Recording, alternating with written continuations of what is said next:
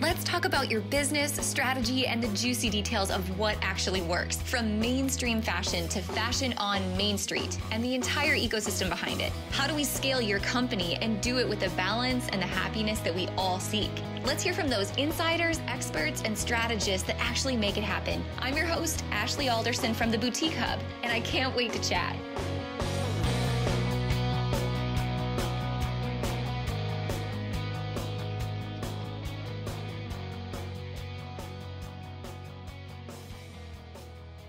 Hey guys, it is you and me, and we're going to talk about some trends today on the podcast.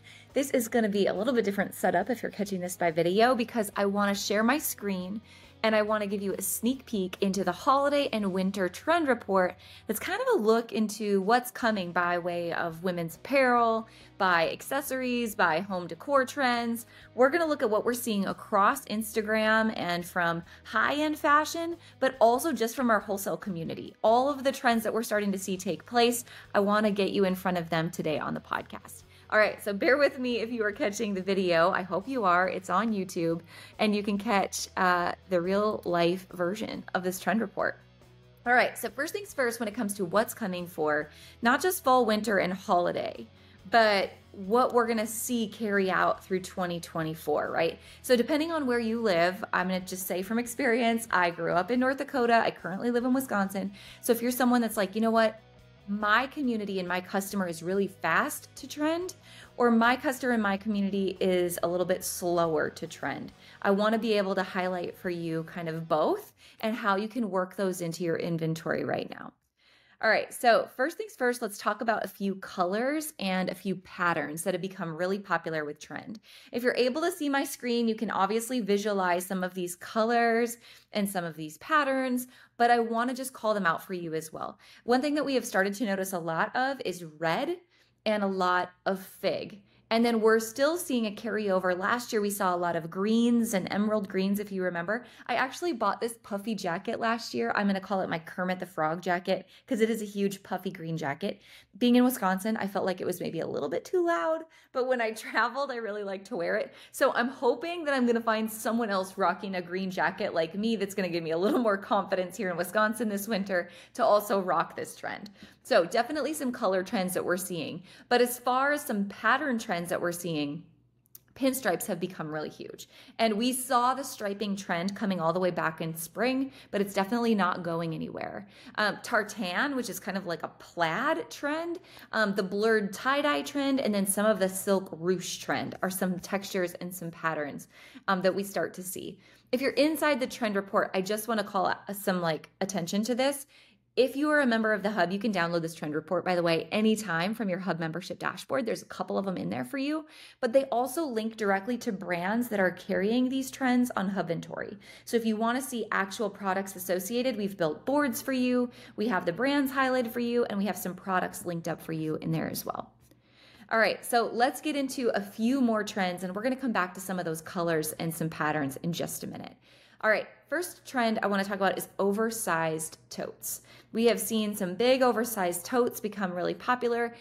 For a while, it was like the micro bag, like not just a mini bag, but a micro bag. Became really trendy probably 2 years ago. We've kind of gone to the opposite end of the spectrum with oversized totes, especially in the wintertime, becoming really popular. Heavy metal. So I don't know if you guys wear silver jewelry, if you wear gold jewelry, maybe you're turquoise, so you tend to lean silver. Well, I got on a huge gold trend for a really long time. In fact, I'm still rocking my treasured jewels. I love all the gold jewelry, but anything heavy metal, right? So we're seeing lots of big, blocky, chunky, bright metal tones, but both in gold and in silver. Silver is certainly making a comeback, so we're seeing that. The wrap trend this year. So I'm going to say, I'll say like 4 to 5 years ago, right? Every blogger I knew was doing how to tie a blanket scarf, right? Raise your hand if you did that, or you watched those videos, right? That wrap trend of like having a big oversized like blanket scarf or just a wrap, that is definitely coming back for this winter also. All right, so again, in the trend report, we've got some more products that you can link directly to. All right. Let's go back to textures. So one of my favorite trends that we're seeing across, really across the industry right now.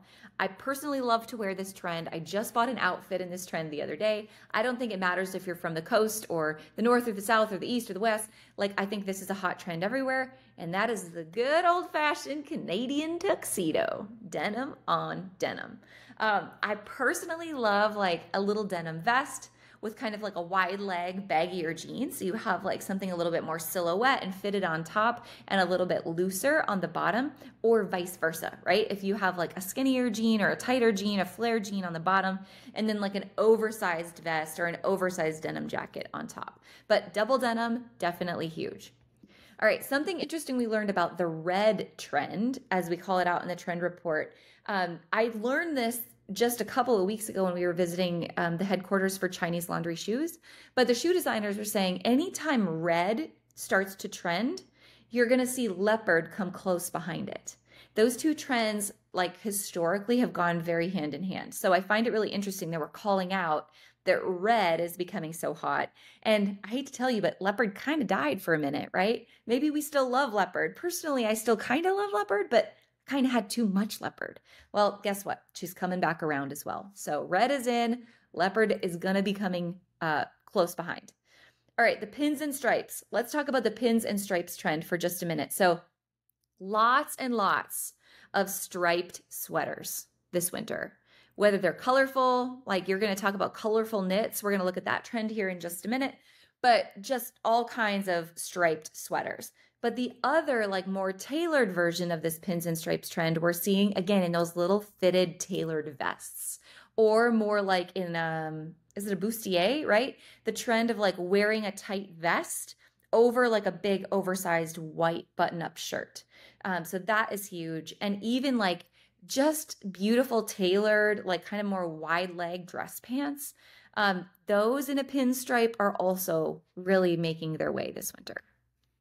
All right, we talked about plum and fig being a really huge color right now. Personally, it's my favorite nail color is plum and fig, but always just a really classy, elevated look in the wintertime.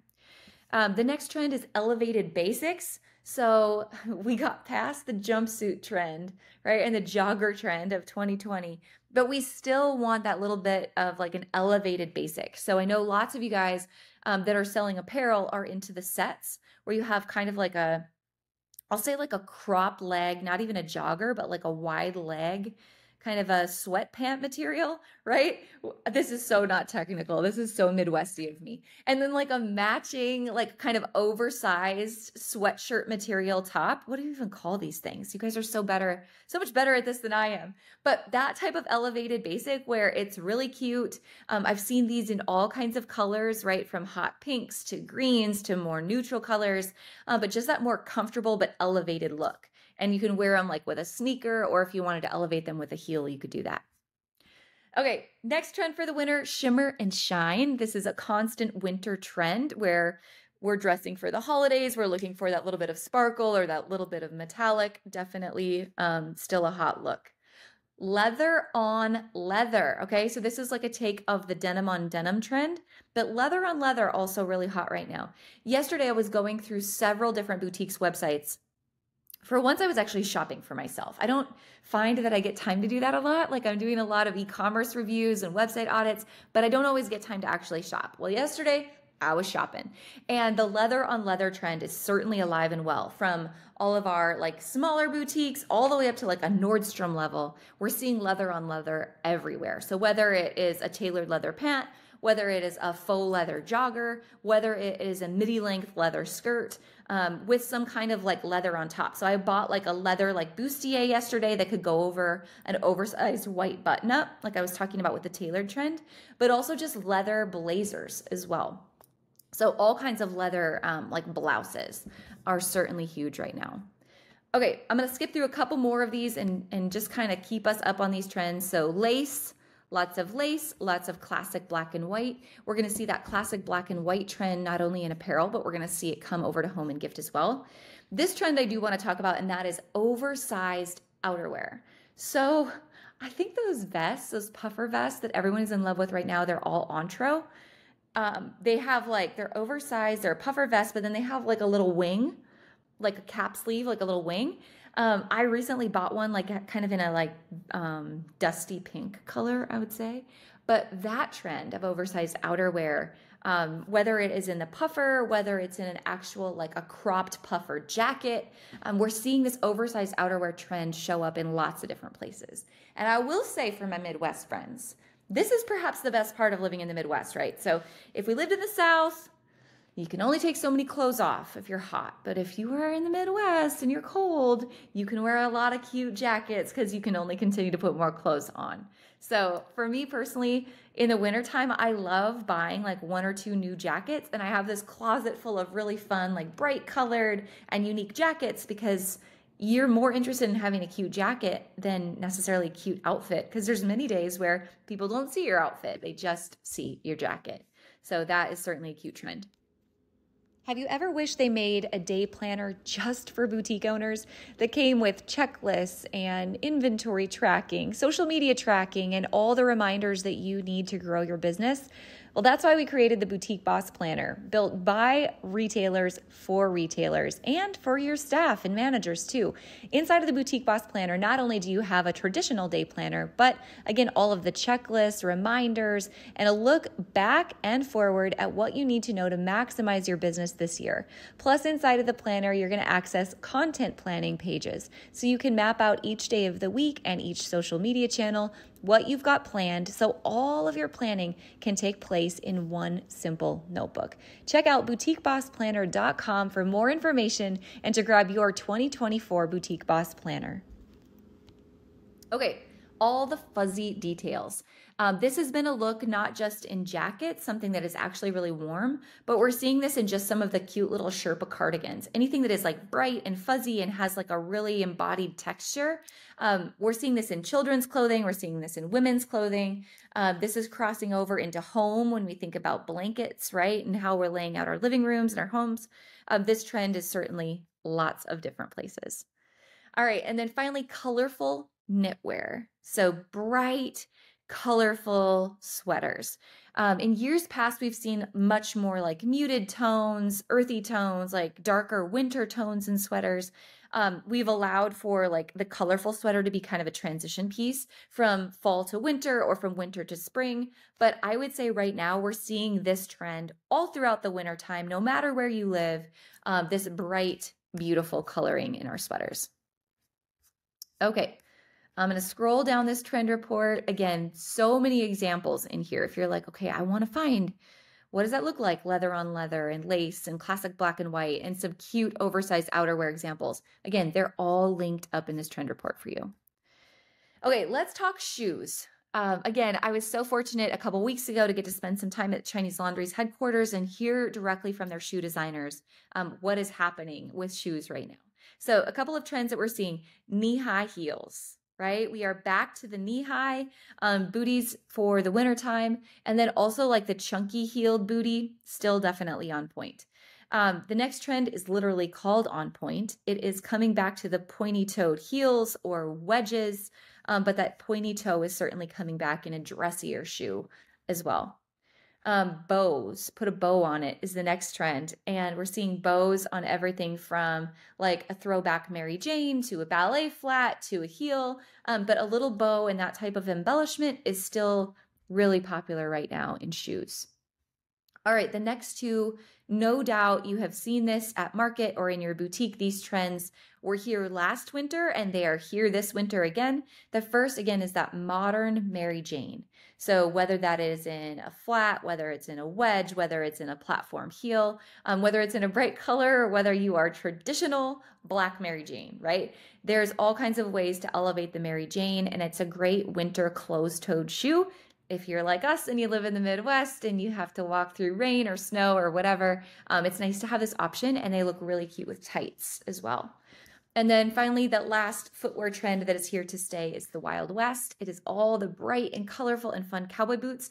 This hands down, you guys, is my favorite trend because you know me, I am a cowgirl in real life. So I have always had a closet full of really cool boots, But I've always had really expensive boots, right? Like the old Gringos, and some of the Liberty Blacks and Corral from back in the day. But it's so fun to see so many footwear brands take a trend and like make it their own, but also make it more affordable, and more attainable for so many people. So whether this is like a calf high, really colorful, bright with like a beautiful top cowboy boot, or I love these little like shorties that are in bright metallic colors. I just love all the different takes I've seen people take on cowboy boots currently. Such an awesome way just to elevate your outfit and to wear with denim and the denim on denim trend. I think that's a really cool trend to layer together. All right, let's move into some home and gift trends that we're starting to see. The first is curves and arches. So whether this is in like furnitures, vases, mirrors, or any kind of like tabletop decor, curves and arches versus just such hard lines have become really, really popular. And you've probably seen this across anthropology and with some of the bloggers that you follow. It just really has that boho vibe. The second is bringing back all the silver accents. So this, in our home decor, I think we've seen all the different colors when it's been gold and it's been a brass, and now we're coming back to silver accents across the home. And then finally, the last one is bright, more saturated colors. So again, the home often has been very muted. Something where you can like bring in and out pieces to be statements for you, but we're starting to see many more bright colors in the home throughout the year, throughout the seasons of the year. So whether it's in like full on furniture, like I have this beautiful, it's like a Chip and Joanna Gaines chair. It's like a beautiful, like bright indigo color with gold accents. It's my chair. I don't allow the dog to sit in it. I don't allow the kids to sit in it. It is mom's chair. It is like the statement of our living room, but I love that like big velvety bright color in our living room. But again, you could accomplish this with bright rugs or bright throw pillows or again, accent chairs or accent pieces that you can quickly like take in and out of your home. All right, it is wintertime, so of course, warm scents are huge right now. And I know candles are such huge sellers for not just home and gift stores, but brick and mortar apparel stores. But I see a lot of online stores selling candles. Believe it or not, you can sell candles through a live sale. You can relay the scent of a candle and the feeling of a candle through video. So I encourage you to test that out. They're such a great add-on, and they're a replenishable good. So when you think about if you're in the apparel business, someone's only going to buy so many statement necklaces or so many pairs of denim, right? They're going to wear them and then, eventually they'll get sick of them and they'll replace them, but they're going to be in their closet for a while. Where with a candle as a replenishable good, you're going to burn the candle until it's gone, and then you're going to want to replace it right away with another candle. So it's a great way to build repeat business, whether, again, you're online or you're brick and mortar. All right, a couple more trends. We have monochromatic moments and we have earth tones that are big in home and gift. But I want to skip forward and I really want to get into these two trends. Number one, sustainable styles. Everything eco-friendly and ethical, like vintage, I would even say, folk art, tactile pieces, really unique wall hangings, right? These are definitely here to stay, not just in home and gift, but we are seeing that big time come over into apparel as well. You're going to start to notice, we heard Kelly Helfman from Magic share with us at our mastermind the other day. You're going to start to notice like ratings from brands in how sustainable they have become and what type of sustainability practices they're using, because frankly, it's going to become legislated very soon because fast fashion is one of the top 2 polluters of our planet. So this trend is here to stay. It's certainly something to think about and how you're going to start to put this into place in your business. And then finally, I want to hit on the country cottage trend. I love this trend. This to me is like a little bit more eclectic. I think the modern farmhouse has like come and gone. I think we're past that. I think the modern farmhouse trend has now turned into this country cottage trend where it's a little bit more floral, a little bit more like dark and earthy florals versus like bright spring fun florals. But again, a nod to kind of that anthropology moment that's still continuing to happen. All right, guys, those are the majority of the trends I wanted to hit with you today, whether it's in apparel or it's in home and gift. We also, in the trend guide, if you're checking this out on your dashboard, have a bunch of children's brands that are also listed on here that are carrying some of these trends. So you can look into how these trends are transferring into children's apparel and gift as well. So I'm curious to know, you guys, which of these trends resonated with you. Again, I always love to hear, because I grew up in the Midwest and I feel like trends always took a little bit longer to find us. I think social media has changed that today. I think, the average consumer follows so many people on Instagram and they know a trend when they like it. If that's not your customer, I think it's up to you to figure out, okay, how can I break this trend down and pair it with something that's a little bit more basic to help my customer feel comfortable trying this trend. You are the style educator when you're a boutique owner. Again, whether you're home and gift or your apparel, that's your knack. That is a gift that you have. And that's why your customers are coming to you, is because you can make a trend seem like, oh, it's not so intimidating. I could actually try that. Here's how I would pair it with what I already have in my closet. So lean into that gift that you have. Your customers certainly don't have that gift. They're looking for you to lead them down that road. So I would love to know, again, which of these trends were your favorite? What other trends are you seeing? We have multiple trend reports for you guys on the dashboard. This was the fall and winter trend report. We also have a complete holiday specific trend report. And then soon we'll be launching our spring 2024 trend report. And when I say trend report, to me, this is not high fashion. This is not unattainable. This is, what are wholesalers selling right now that is in accordance with what we're seeing across bloggers and some of high fashion? What is attainable that you could start bringing in products for right now and sell to your customers, and they would understand and want to take hold? That's the type of trend report that I want to offer you guys. So hopefully this was helpful. Again, find this on your member dashboard if you're a member. Otherwise, you just got some awesome free valuable tips that you can start to use in your business right away. So that's it, you guys. I hope you have an awesome rest of your day. Thanks for joining me on today's podcast. I will see you back here next week. Take care, guys.